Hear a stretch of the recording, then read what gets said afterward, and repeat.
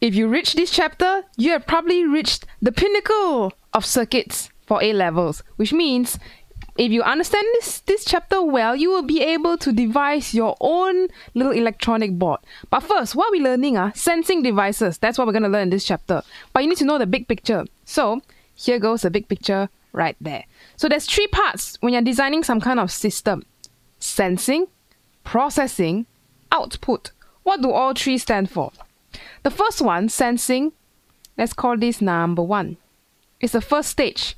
If you want to have a system, you need to convert the physical measurement to a electrical signal.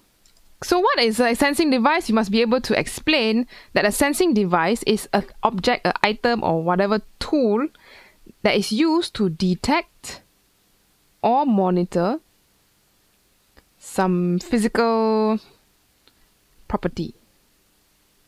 Physical property. Where do I write? Next line. Property. So once it detects and monitor and measure, what does it do with that signal? It sends it along the line. So from a sensor, you convert that particular physical property, convert to some electrical property like current, like voltage, or things like that. So property. Oftentimes, we can only vary current or voltage through resistance. So this electrical property that we will use to control electrical flow is resistance.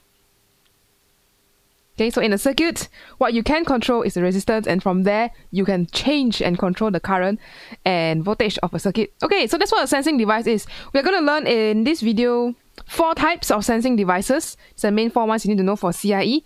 The LDR, our good old friend, will make a return. The Thermistor as well. Can you guess what they measure? What property they measure? And there's 2 new ones we have not seen before called the strain gauge. And I'm just going to call the next one the piezo crystal. Piezo transducer. Piezo. Not enough space. So don't worry, these are what we'll look at in the next 4 sections of this video. Okay, so once you send something already, then what do you do with it? Send it to a processing unit. Because oftentimes, all these sensing devices, their signal is very, very small. So you need something to amplify it. So you send an input into a processing unit. And this processing unit is stage 2. We're going to learn particularly about the operational amplifier, also known as the op-amp. To amplify this signal, amplify. So what, if I ask you, what is a processing unit? Well, the main job is to process the signal, but what does it want to do with the signal? Well, in past years, sometimes they may ask you, what is a processing unit? You must be able to say that a processing unit operates. What does it do? What's the function? It operates on the signal from the sensing device that come in. Signal from sensing device. And then what does it do with it? Make it larger, usually make it larger, filter a bit, clean it up a bit, and then send it on to the output device. So it gives a voltage output. This is the main idea of the whole system. Any kind of system that you are designing or doing for a project. So you have a V in, then you will send an output, V out, and it goes to output device. And output device can do a lot of things. It can be like an LED, turn on the light. Hey! Make those blinky lights over there. Could be an LED, it could be a relay switch. Oh, if you detect this, turn on the switch. Any kind of thing. Well, basically it's just action. Okay, so number 3 is talking about action. So you got a signal, what do you do? And if you're wondering like what is a processing unit, we'll learn more about that. But here's an example, a general idea of what a sample of a processing unit could look like, which is like this. So you see on this thing, there's an input and there's an output. So what usually you can do is you take a wire or some kind of thing that is having an input. You can see wire. Then I plug it in. There we go. Then if I want to send an output out somewhere, all I need to do is take another wire, connect inside here, push in. And ta-da! I have an input, processing unit, output go out. So what I can do is, if a signal come in here, I can change the knob, do whatever I want with the signal, make it louder, smaller, funny shape, everything. When I'm done adjusting everything, all these knobs, I will send it out to the output and off it goes. Okay, so this is what processing unit do, and this is what little systems do. Okay, let's move to the first one, the LDR. Can you guess what the LDR measures? What physical property? Well, it's kind of obvious, but light dependent resistor. It's a resistor that changes its resistance depending on light. The symbol for this LDR is a resistor, but with two extra arrows to represent the light that can affect the resistance of this resistor R. So this resistor, this LDR looks a bit specialized, the one down here. You may have played with this before in an experiment in lab in school, if you remember how it looks like.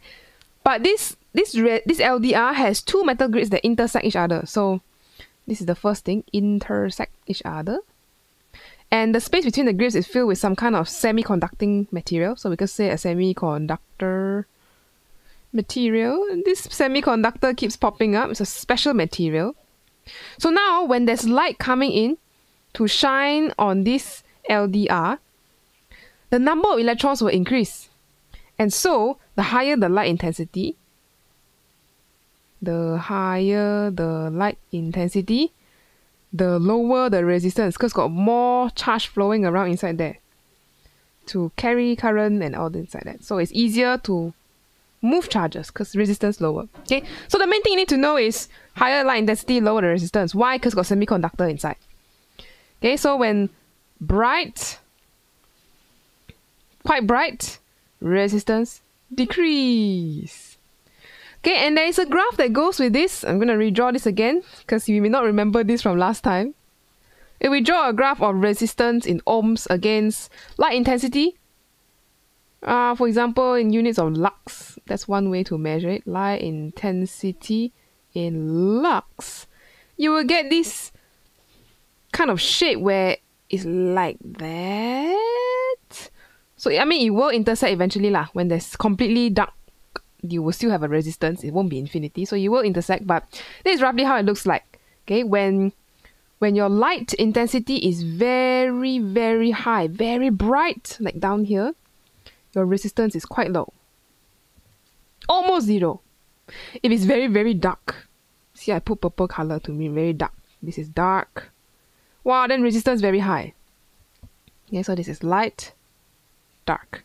You may see, if you Google online, different kinds of graphs, such as the one where it's do log R against log of lux, light intensity. Then that one you may see a straight line. But don't worry about that too much, just so you know. The main thing you need to know is the behavior of when it's bright, resistance is low. Okay? That's the first sensing device. You may see this in your porch in your house. When it becomes nighttime, suddenly the lights turn on by themselves. How do the lights know that it's dark? LDR, got a sensor there. You look carefully, sure got sensor one, like night light like that. When it becomes dark, suddenly everything will on. LDR, that's the first sensor. The second one is also an old friend called the thermistor. Another kind of resistor. What does it measure leh? You see the hint here, temperature. So it's measuring the physical quantity of temperature. So it's also made from semiconductor material. But the thing you need to know is the higher the temperature, what happened to the resistance? The higher the temperature, the lower the resistance. Okay, this one semiconductor material behaves a little bit differently. You can check out the old AS video talking about this in more detail, but basically it's semiconductor inside there. When it's very hot, there are a lot of free electrons running out and about, and all these free electrons increase the conductivity and so lower resistance, can conduct electricity much better. So the thing is also have a graph here of resistance against temperature, maybe in units of ohm and Celsius. Also this is known as the NTC thermistor. You said, Miss, isn't this like a thermometer? Exactly. We didn't exactly learn this in the thermometer unit chapter, but just so you know, okay? So when it is hot, resistance is really low. So this graph also looks something like this. So when it's really, really hot, I'm going to put a nice red color there. Hot, hot, hot, hot. Resistance is low. When it's really cold, icy cold, I'm going to use what? Blue. Okay lah, blue. Yes, use light blue. So when it's a very cool and cold temperature, colder, then resistance is much higher. This is also known as cold resistance. When cold, got resistance very high low. Just now the LDR is what? Dark resistance. So I put a hashtag here. Dark resistance. It sounds like some kind of team name for some movie name. Welcome to the dark resistance. Welcome to the cold resistance. Okay, sure. So anyway, just know the thermistor. What's the symbol for thermistor? In circuits, you will see the symbol look something like this. Resistor also, but got this symbol here. That is your thermistor. Now, note that this is different from your you remember in thermometers, there's one thermometer you learn where it's a wire, resistance wire platinum thermometer. This is not the same. That one is a different. This is a negative temperature coefficient. So the hotter it is, the lower the resistance, because it's made out of special semiconductor material. Your old thermometer is made out of metal wire. It's a conductor, so it's not the same. Okay, go review your notes a bit if you're not sure what I'm talking about. Thermometers, there are types of thermometers.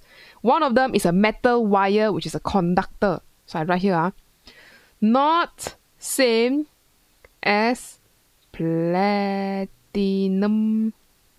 wire conductor thermometer. Thermometer. It's a reminder for you. Different things. This is a component of itself. Okay, next. What other things? Oh, where have we seen this? This one, every of your house sure got one. You know, when your room gets very hot, how does the aircon know to start blowing out cold air? How does the aircon know the temperature? Aircon got circuit. Circuit got thermistor. Thermistor say, a bit warm now. Okay. Start blowing cold air into the room to make it cool down a bit. That's your temperature setting. Okay. One of the ways is this thermistor to set it, especially for older aircons. In the fridge also, you open the fridge door. After a while, how did the fridge know to start blowing cold air? Because the fridge sense, temperature is dropping, resistance very high. Okay, start the circuit. Okay, faster start the fan, blow the fan, everything. So anything that is a physical property of temperature change can be measured by this nice chip called the thermistor. Okay, the next one is a kind of a new one called the metal wire strain gauge. What is this? So the strain gauge looks something like this nice small little chip. Looks like a plaster almost. Like, plaster you stick on your hand. Plaster. Strain gauge. And what are all these black lines? Okay, let's label them. So, the strain gauge is made out of very small, fine metal lines. You see, they call it the resistive foil, but the actual word used in CAIE is the strain gauge consists of a length of very fine, very fine, thin metal wire. Metal wire. Okay, and that is this metal wire. Fold into a very cute matrix. A grid. And this whole metal wire is sealed into this yellow color thing. What is this yellow color thing? Well, we usually say it's a small rectangle thin plastic. Sealed up. Because you don't want water to touch the wire. Or any kind of things. Because you want electricity to be going through there. So a small rectangle of thin plastic. Sealed. And of course, laid out in a grid. Laid out. Let's also write that there in a grid. You see the pattern on the left side there? That's a pattern. So this is your metal wire. Okay, so what does this thing do? Can you guess what it measures? LDR measure light. Thermistor measure temperature. What does a strain gauge measure? Strain. Wow, such interesting, such creative naming convention. Strain gauge measures strain. What is strain? Do you remember? From AS, deformation of solid. What is stress, strain, and Young modulus? Once upon a time, we learned that strain... Did we use this symbol for strain? Maybe we did. Strain is the extension, stretching or compressing the change in length of a particular object. Last time we learned, got metal. We pull this way, is tension. Or we can squash it, also got change in length. Okay, so that will be a metal wire that is straining over the original length. So that's what we measured last time, more strain, or stretching or compressing, or I guess twisting in some sense, but that's a different type of deformation. We won't go there. So it measures strain. Oh, I forgot. Strain gauge. Strain gauge is attached to the structure. So if you want to, let's say, sure, you want to measure a building, you want to make sure the pillar doesn't strain and then suddenly it break, right? So you attach it to the structure to be monitored or to check. Monitored. So if you have a big, I don't know, tall pillar or pipe or whatever it is, then you put this small strain gauge here like that. Then got wire, ding dong, ding dong, ding dong, ding dong, ding dong, ding, connect to circuit. Okay. If this big pipe start to bend or tilt or get longer or shorter, this strain gauge will know. Why suddenly the resistance changed already? Something has changed. So that's what it's trying to detect. So when the plastic is stretched, the fine wire will also be stretched. You see here the strain direction can be either getting longer, getting shorter, but the wire will be stretched. That's the main thing. When the wire is strained, okay, when the whole material strained, the wire also strained. When the wire is strained, it causes the length to increase. Its length to increase. It's what we call a delta L . I know last time we say extension is X, but now we just change our minds. We say, okay, delta L is change in length. So delta L and the N is behind me. And what happened there?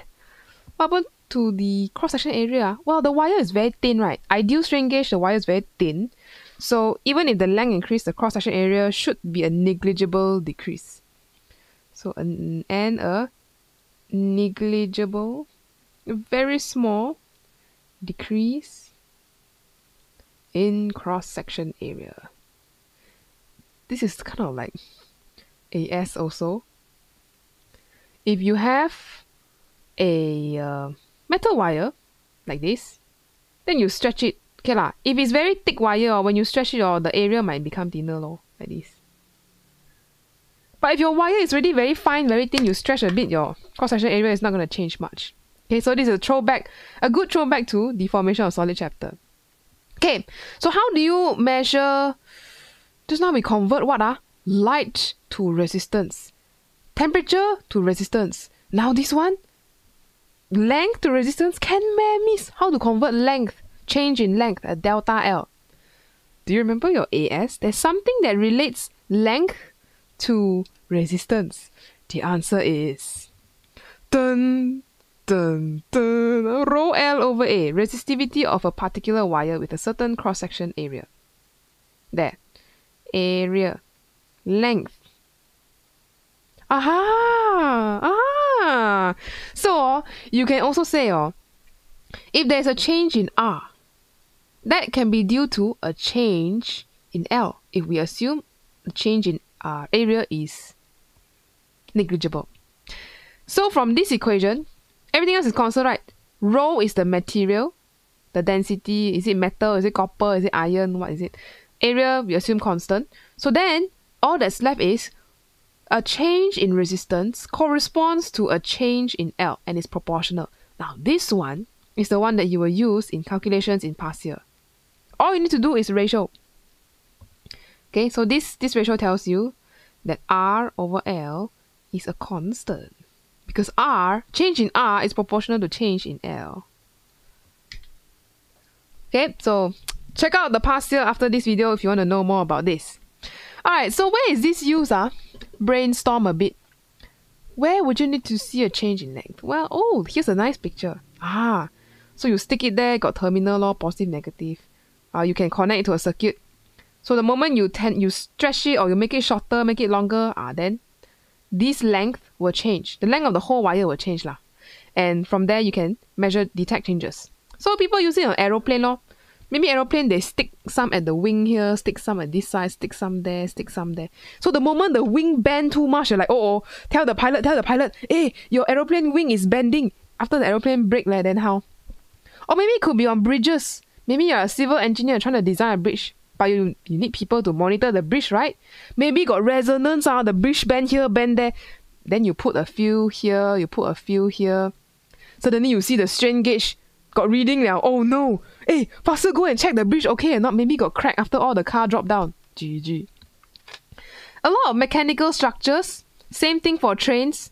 The rails will expand and contract, and you really don't want that to happen to keep people safe. So mainly used in monitoring lah. You want to measure earthquake also can lah. You want to put it on pipes to measure the expansion of pipes also can. You see this one quite interesting. Got 4 strain gauge. Can you see the 4? 1, 2, 3, 4. Why they put 4 like that? Oh, this one measure change in strain this direction. These 2 measure the change in strain in that direction. So you put all 4 together, you have a bigger picture of how the shape of this metal is changing. The metal, is it twisting? Is it getting longer? Is it getting shorter? What kind of deformation? So if you go more into civil engineering, geotechnical fields, earthquake, this will be your best friend lah. Okay, you want please make sure we are safe. Our building is safe. Our trains, our bridges, everything, our pipes, nothing exploding. We want to keep safe. That's a strain gauge. I'm gonna pause here at this point, and before I go on to the last device. All these things, LDR, NTC, and strain gauge, they are usually connected to what we call a potential divider circuit. So I'm going to make a note. Side note. So LDR terminal strain gauge is connected to a potential divider circuit. Do you remember what that is from AS?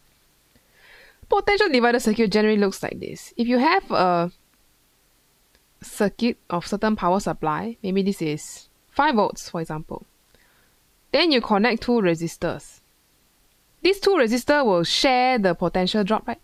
I take a bit, you take a bit. How do we know? It depends on their ratio. So maybe one of these could be a thermistor. And if you measure the V out of this, you take a voltmeter, you measure the V out. Okay, this is the V out. That's how you know there's a changes or not, lor. Is there a change in voltage? Because voltage we can measure. So you connect a voltmeter like this next to me, and the moment you have some kind of change in temperature, this thermistor resistance value will change depending on the ratio. So hey, I'll just write out a reminder for you, but we'll have a separate bonus video later to remind you how to calculate this. So there are a few ways to do this ratio thing. This one example here, you could do the R2 over the total resistance, which is R1 plus R2, and that ratio will be the same as this V out over V in. What is V in? V in is this whole thing, no? Potential difference from input 0 to 5 volts. No? So just remember, ratio is your best friend. Whenever you see potential divider, need to remember a bit how you used to do potential divider in AS. The last one is a piezo-electric transducer. Wow, so many words. Okay. Here's the thing for you to think about. You know your phone, right? You take your phone. How does the phone hear your voice when you talk on the phone? Hello? Later bring the Pizza Hut over here, okay? I want to eat some pizza. No. Order some Grab food. How does the phone know? Can you find the mic on your phone? Look around. You see a dot at the bottom usually. That's a microphone. Microphone so small, 1 dot. Yeah. Or you have your headphones when you earphones when you're listening to music, and then you suddenly talk on your phone with your friend. You see, for example, this headphone, there's a strip here. What is this? Why the microphone like this one? No hole also. How do these things pick up your voice? Piezo-electric transducer. The last one I show you, very funny one. You remember the old telephone that we used to use? I don't know if you remember. They look like this one. You pick up the phone. Hello? Then you then you put in your ears. Yes, hello. There's something inside here. It might be a piezo-electric transducer. You see this small little dot here? Piezo-electric transducer. But how does it work? That's what we want to figure out in this section. Okay, let's continue. So, a sound wave, we're looking at sound now, consists of refraction and compression. Usually last time we draw like that lah. Ding, ding, dong, ding. Here got a speaker or whatever. Then all these lines are compression. No? Compression. All the spaces, rarefaction. So high pressure is compression. High pressure. Rarefaction is low pressure. So if you have a sound wave on a piezoelectric crystal. Ooh, I have a piezoelectric crystal somewhere here to show you. Ah, this one. So let's say you have a sound wave that is coming into this crystal. Like that. Boing, boing, boing, boing, boing. This one is going to have some kind of changes that I can measure or convert to electric signal. So when a sound wave incident on piezoelectric, a voltage is produced across that crystal. And it changes in a way that is like the variation in pressure of sound wave. Wow, what does that mean? Ayo. So you see, this piezo, this one dot, right? Your sound wave got a pressure changing, compression, rarefaction. Means your voltage inside this crystal, the voltage here, will also have some kind of change. That's just what it means in time. And from there, you can tell what's the sound already, right? You convert sound into an electric signal because voltage. That's what it means. Where were we? Talking about the variation. Okay, so why does that happen in the first place? This is the interesting part. Piezoelectric crystal has some kind of crystal ionic structure where if the pressure is applied, the crystal will, what happened to the crystal? Change shape. So I'm going to write there, change shape. And the center of the positive and charges, positive negative charge in the crystal will no longer coincide with each other. Coincide. So what is a crystal, by the way? Crystal are these nice things. You take the crystal, you change the static structure of it, then got electricity signal come out already. So basically, I can take my phone or this crystal thing and I yell at it, ha, hello! Then suddenly got electricity voltage appear inside there. Quite magic, right? You squash and change, then got some kind of voltage.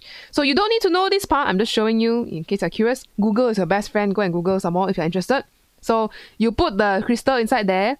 You put plates on the other side to pick up the output voltage. So if you squash this crystal, you change the shape a bit, voltage Why? Because of this kind of thing. This is a quartz crystal, which has a structure that looks like this. We don't need to know this, but if you're curious, here's how it looks like.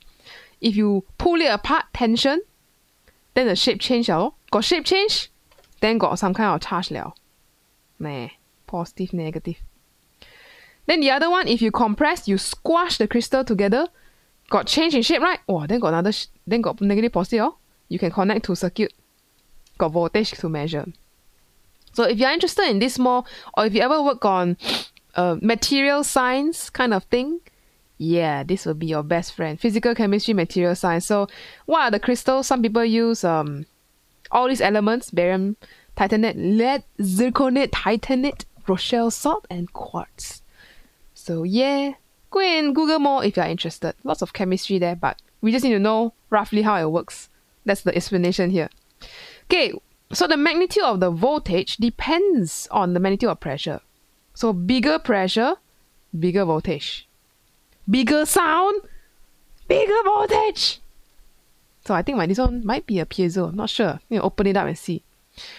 So the polarity of voltage depends on whether the crystal is compressed or stretched. So this is talking about the polarity, which is what we can see here.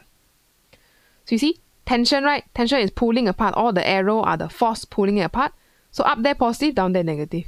But if you squash it together, compression, up there is negative, down there is positive. So polarity just depends whether you are getting squashed or pulled apart. So how to detect voltage? To detect voltage, the opposite faces of the crystal, we coat it with metal film. So opposite faces of the crystal is coated with metal film, and we make a circular connection in the circuit. Then you have a very small voltage detected. Then we need to amplify it. This one is the job of the processing unit.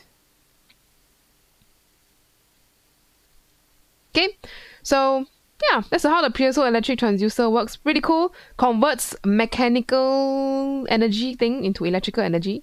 Pressure, movement, sound, vibration into a voltage you can measure with a voltmeter or CRO. So that is how you can do pretty cool stuff with the piezoelectric transducer.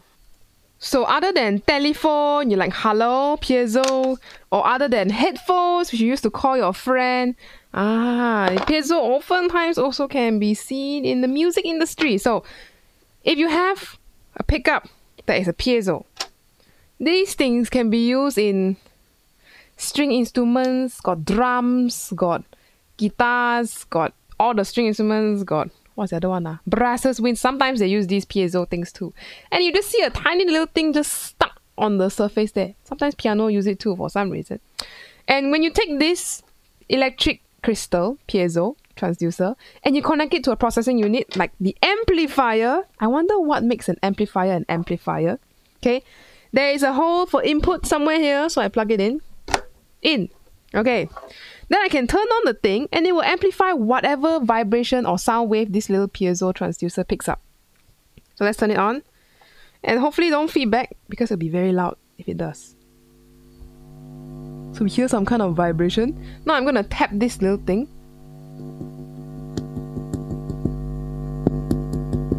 Got sound now. I can do my clapping dance. And yes, was my example. I'm not going to set up the whole thing because it will get very loud. So that is all for this part about sensing devices. Just know you have a sensing device, send to a processing unit, turn all the knobs, increase the gain, turn here, turn there, louder, softer, amplify. The op-amp will be coming up next after this unit. And of course, send it to an output device, like a light or some kind of thing. Okay, so that's all for this video. See you in the examples video on sensing devices.